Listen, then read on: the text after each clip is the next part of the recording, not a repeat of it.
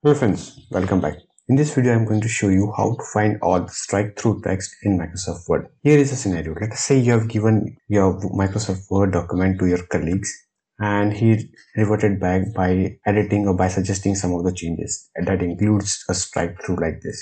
So for that, you need to search for all the text that are strike-through. Searching the strike-through text visibly can be sometimes very difficult because there are chances that you may miss some of these things and it may appear in the final print or final document. So Microsoft Word provides you a very easy way by which you can search for the strike-through text only, so that you don't miss any of the strike-through text and then decide according to whether you want to delete it or edit it to something else.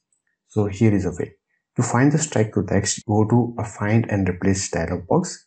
So the window shortcut is Ctrl H, or you can also go to the Home tab and click on Replace to get the same dialog box. In this Find and Replace dialog box, go to Find and then place your cursor in the Find bar, and then at the bottom click on this Format, then go to Font, and here since we want to find a strike-through text, in Effects click on Strikethrough, then click OK. If you click on Find Next, it will find the strike-through text and you can keep on finding the text.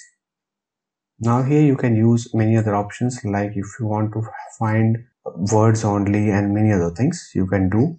By this way you can highlight all the strike-through text. For example, the entire word is not strike-through, but only some text is strike-through. So this find formatting also helps you to find a selected text of the word that has a particular format. This is how you can find a strike-through or any text with applied formatting in Microsoft Word.